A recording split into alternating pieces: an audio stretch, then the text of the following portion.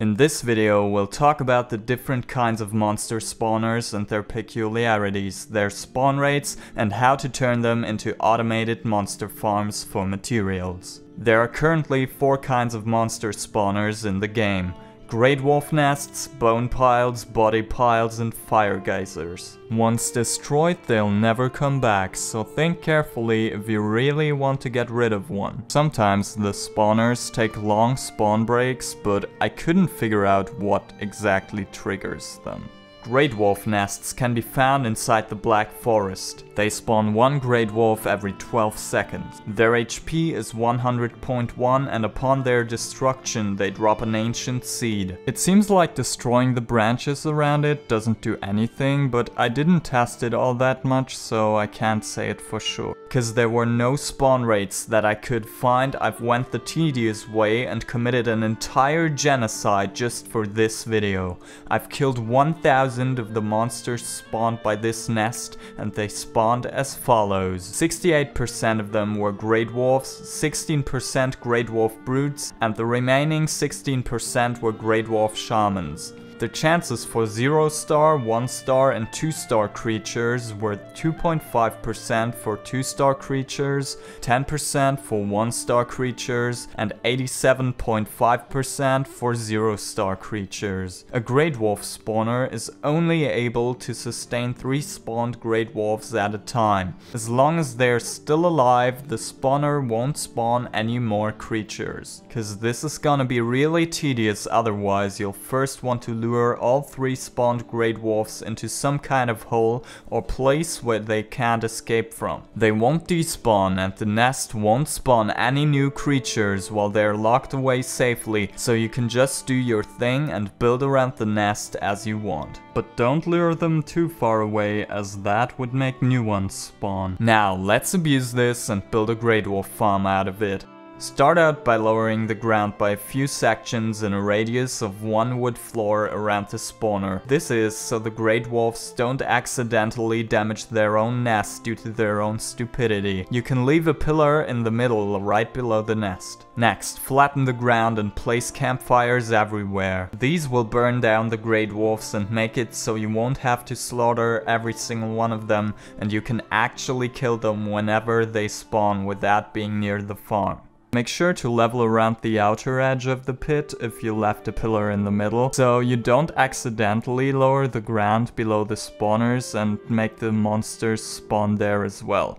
Alternatively, you could place bonfires, so you don't need to place a roof above, but I personally like campfires better because they burn half a minute longer at 84.5 instead of 84 minutes per wood that's fed to the fire. In addition to that, bonfires are available to build way after you usually encounter your very first monster spawner. Next, build a cleaning room right next to your pit where you can lure the Greydwarfs when the campfires aren't burning anymore, so they don't bother you while cleaning out the drops and refueling the campfires. Then you want to build a workbench in such a way that it covers the entire area around the spawner so the dropped materials don't despawn. Though workbenches influence the spawning of monsters in the wild, they don't influence the spawn rate of monster spawners. Then close the cleaning room off with a door.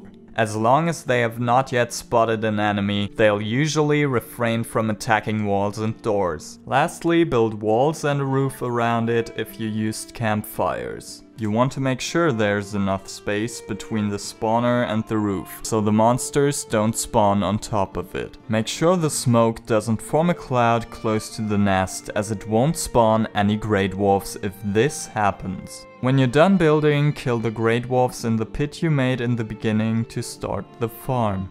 Now, is this self-sustainable? Yeah, it is, as long as you stay near it for at least 3 minutes per wood burned. Now let's get on to the skeleton spawners. They're found in the burial grounds and the swamps. They have 50.1 HP and spawn 1 skeleton every 6 seconds. I got really tired of killing all those Greydwarfs, so I went a little easier on our bone friends and only eradicated 500 of them. I'm differentiating between sword skeletons, bow skeletons and shield skeletons here, but not between wooden shield and copper shield spawns. Out of the 500 skeletons, 38% were sword skeletons, 22% were bow skeletons, and 40% were shield skeletons. I assume that this would have changed to a 40-20-40 ratio eventually, but that's just an assumption based on the spawns for Grey Dwarfs having the same number 2 times. You transform these into a farm the same way you would transform a Grey Dwarf nest, but there are a few differences. This time, instead of digging a pit to trap them in, you'll want to use the raise ground function of the hoe to build their prison. First, you obviously don't want to dig down as the swamps are very close to sea level and you would reach the water level, making it impossible to place campfires. Second, skeletons can spawn on top of their own spawners, so you want to place campfires on there as well. Lastly, you definitely want to at least build walls around the pit so the ranged monsters don't shoot their nest when you're near. Are they self-sustainable? No, they aren't. Skeletons only drop bone fragments and skeleton trophies, which are both really not that great at the moment. They can only be used for early game armor and later on become as useless as me in the morning. Next up are the DRAUGR spawners. You can find them inside DRAUGR villages and the swamps. They have 100.2 HP. Just like the skeleton spawners, they spawn one mob every 6 seconds. I also killed 500 of these and separated them into axe, shield, bow and elite. Again, I didn't differentiate between the 2 different shield types. 34% of the spawns were shield DRAUGR, 32% were axe DRAUGR, 18% were bow DRAUGR, and 16% were elite DRAUGR. Once again, I think that these would converge to both shield and axe DRAUGR, having the same percentages, and bow and elite DRAUGR as well. You build farms for these the exact same way you would build a skeleton farm, except for if you find them inside a DRAUGR village. In that case, you can dig down just like you would do with a Grey Dwarf nest. Are they self-sustainable? No. You need DRAUGR entrails for sausages, but usually you're missing the thistles and not the entrails to cook them,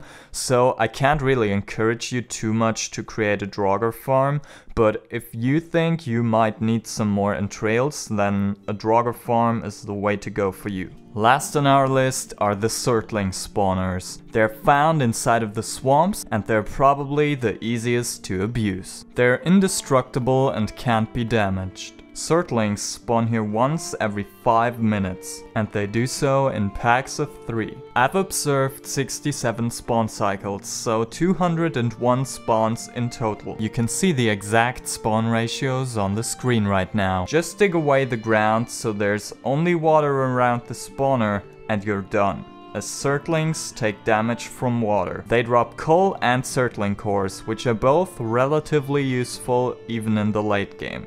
You probably already know the question, and the answer is yes. SURTLING farms are, of course, self-sustainable, as you only need materials for the workbench, and nothing else. If we combine the spawn rates, assuming the spawn rate for the different rarities is the same for all monsters, we end up with 86% for 0 star, 12% for 1 star, and 2% for 2 star creatures. That's it! I hope you enjoyed the video. If there's some topic you want to know more about and want me to cover it, please tell me down in the comments.